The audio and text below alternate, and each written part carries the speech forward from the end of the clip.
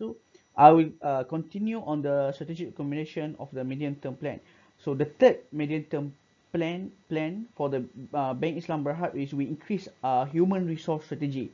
So BIMB must have appropriate team members in order to increase the effectiveness of human capability that will give a right direction for the company.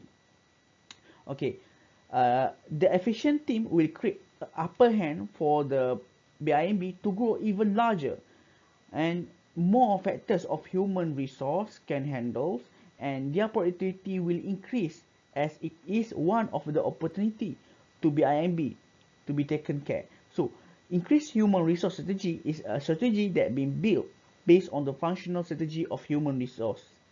So the fourth strategy that we develop on the medium term plan is we develop high impact program with the students. So we implementing the concept of consumer engagement with the student as the opportunity for the Bank Islam to grow even larger. So student as a potential customer and also is a potential staff. So Bank Islam Berhad and student will create a long lasting relation that we call as a loyalty. So this strategy is being built based on the network strategy of stakeholders. So next, for the strategic recommendation on the long-term planning. So there are four strategies that we develop for the long-term planning. So for the BIMB Holdings Berhad. So the first one is we reduce expense of operating activities.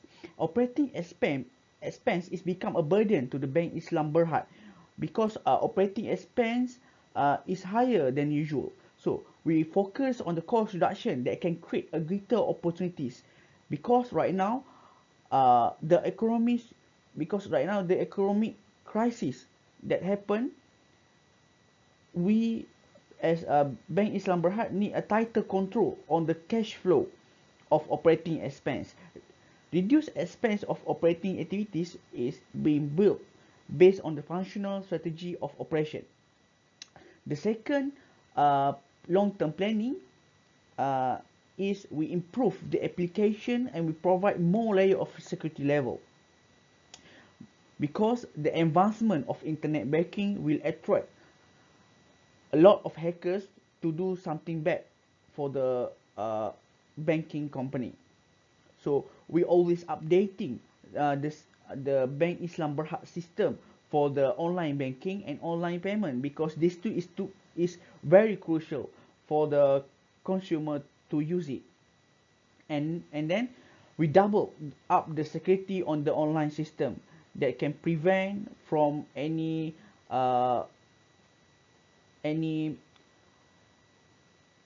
illegal actions. So this strategy is being built based on the functional strategy of IT.